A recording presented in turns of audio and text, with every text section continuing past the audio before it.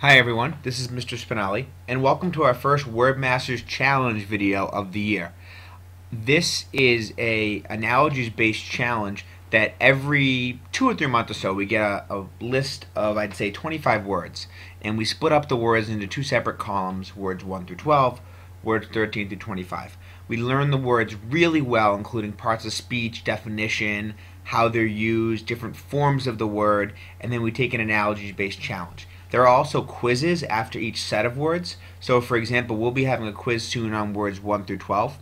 This video is meant as an opportunity for me to teach you about the words and how they're used and maybe help you make some connections to your own life. As the video is going, you need to pause after each word and create a flashcard that has the word in the front, the parts of speech, definition, and connection, which could be a sentence or any example, on the back. Look at the connection as anything that's going to help you remember the word.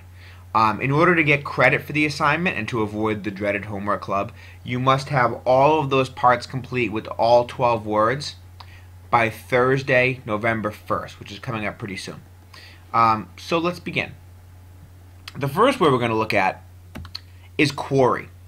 And quarry is both a noun and a verb, okay? And the noun versions of quarry are it is a pit that is used to excavate or dig up stone or slate, or it's any large amount of a supply. For example, during Halloween, I like to have a quarry of Reese's around me at all times. For those of you that are familiar with the show The Middle, you know that Mike, the dad, he is the kind of boss at the quarry. And actually, here's a picture of his son Axel wearing a hard hat as they head into the quarry. The verb of quarry is to obtain or get something through hard work. For example, many of you spend lots of hours outside of school quarrying over at the football field or over at the soccer field to get better. Or some of you, when you get to college, will probably be quarrying at the library, as this girl is here, to obtain or get something through hard work. Veer. Now you've probably heard this word before, and veer is a verb, and it means to change the direction or course of. So for example, you may see in directions, or your GPS may say veer to the right or veer to the left, and that just means just slightly change your course, as shown by this image. Here you can tell by the yellow sign indicating that you're going to veer to the right slightly.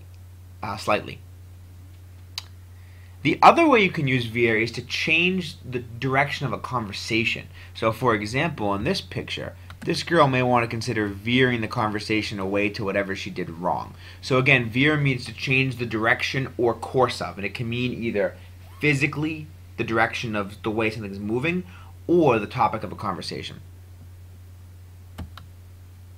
Scathing. You've probably seen this word before as well, and it's an adjective. And as an adjective, it means harsh, critical, or painful. You may get scathing comments from your parents if you forget to take out the trash. An example I think of when I think of scathing is actually the current senatorial race going on between the current Senator Scott Brown and Elizabeth Warren. They've both thrown some pretty scathing remarks out there about each other's character and each other's ability to do the job. And here's a great example that kind of makes me laugh of some scathing remarks on somebody's paper. You see they got a 0. The teacher wants to know if they're crazy and that they should see them. So again, kind of harsh, really critical, and kind of hurtful remarks would be scathing. An edifice, another word you've probably heard before, and an edifice is a noun, and it's a building, especially one of large size. Parker would be considered an edifice. The Empire State Building, the Prudential Center in Boston, they're all edifices, and here's an example of one right here. So an edifice is just another name for a large, kind of intimidating building. Germinate. Germinate is actually kind of a scientific word, and it is a verb, and it means to create or produce. So for example, when the cavemen were first roaming the earth, they germinated fire by rubbing two sticks together. Germinate is also used a lot in science. Mr. Mack may be talking to you guys later about germination, which is where a seed is planted in the process of producing a flower or a plant or a vegetable. So that's germinate. Again, it's a verb. Make sure that you're pausing after every one to copy down this information. Ponderous. Ponderous is a really great descriptive word that you may want to consider using in your writing, especially when we start writing our narratives later in the year. And ponderous is an adjective. It has two meanings. The first is of great weight or heavy. Something that's ponderous is really heavy, hard to control. It also means awkward or uncomfortable to carry. If you've ever moved, you've ever seen mom or dad trying to get that really awkward bookshelf down the stairs, that's really ponderous. And an example that I can think of from the work that we'll be doing soon is in the Christmas Carol, when Scrooge is first visited by the ghost of Jacob Marley. Marley describes his chains that cover his body as very ponderous. So as you can see, the chains here, they're of great weight, they're heavy, but they're also uncomfortable to carry. Think about ponderous too as like a burden. Like if you know a secret that you can't tell anybody, or if you know that you did something wrong and you haven't fessed up to it yet, that might be ponderous. That might be a burden for you to carry with you. Orator. Another word you've probably heard used before, but an orator is a noun, and it's basically a public speaker, especially someone who's really good. They speak with a lot of expression, they speak with fluency, they're very entertaining or motivating, and no matter what people may say about his politics or his decisions, pretty much everybody, whether Republican, Democrat, Independent, acknowledges that President Obama is a great orator. He's very good at presenting his ideas, and he's very good at giving public speeches. Other notable orators, as far as presidents go, John F. Kennedy and Abe Lincoln, also FDR, were great orators and great kind of givers of speeches. Billow. Billow is both a noun and a verb, and you've probably again heard this one before. The noun version is a great wave or surge. Now it can actually mean like waves on an ocean, but it can also mean something such as smoke. So you can see here billows of smoke coming out of chimneys. And as a verb, it means to swell or puff up. And the example given here is the flag billowed in the wind. So again, billowed is kind of like a surge of something moving in a particular way, and it's both a noun and a verb. Especially important to notice when words have more than one part of speech in the Word Masters Challenge. Mandatory. Mandatory, you've probably heard before that it's not an option, it is mandatory. Much like going to homework club if you don't do your homework. It is mandatory. And when something's mandatory, first of all, it's an adjective. And second of all, there's no option. It's a command or obligation. You must do something. For instance, if you want to get your license, it's a mandatory process that you go through driving school. In addition, like I said before, it's mandatory that you go to homework club. Otherwise, you're going to face another consequence. Tycoon.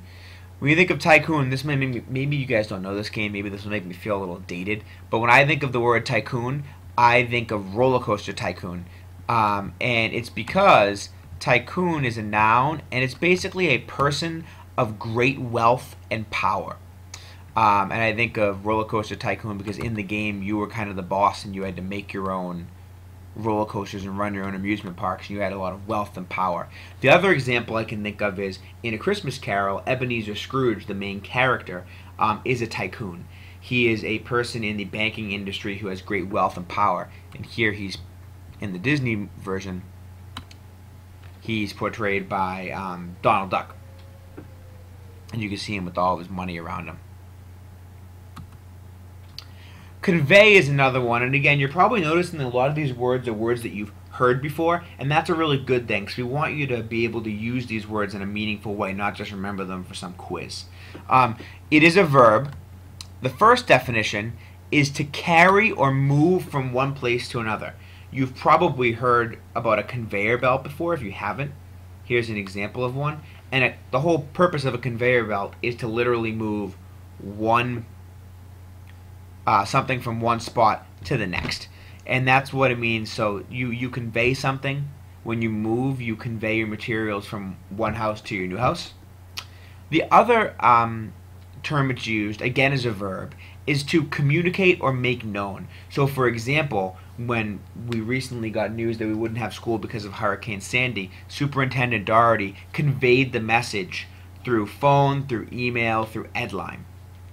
And here's an example of a teacher conveying a certain concept to his students. Our last word is acrid. And acrid is an adjective, but it can be used in two very different ways. The first is that it can be sharp or bitter in taste and smell. So for example, certain cheeses, even certain like red wines, have a very acrid taste to them. And sometimes it's a good thing, and sometimes, in the case of this guy, it doesn't look like it's a very good thing. The other way to use acrid, and again, acrid is a great word when we start using descriptive language within our own narrative writing. Another way to use acrid is extremely stinging or bitter. And that means in the remarks you make or the comments. For example, earlier we referenced Senator Brown and Elizabeth Warren and their kind of scathing remarks. Acrid has a similar feel to it. They're kind of really nasty, bitter comments. And I'll give you an example here. It looks like this couple may have said one too many acrid comments to one another. I hope this video has helped to give you a sense of what the words are, what they mean, and how you may use them in your own vocabulary. A reminder that you should have paused each time and had the flashcards ready. If you've done that, you're all set. Make sure your flashcards have the word, every part of speech. Remember, some words have more than one. The definitions, and a connection. It could be an example, it could be a sentence, whatever's going to help you remember the word. The quiz for words 1 through 12 will be Wednesday the 14th. So you have about 2 weeks to get really comfortable with these words. We'll be doing a little work with them in class, but a lot of it's going to fall on you at home to make sure you're prepared.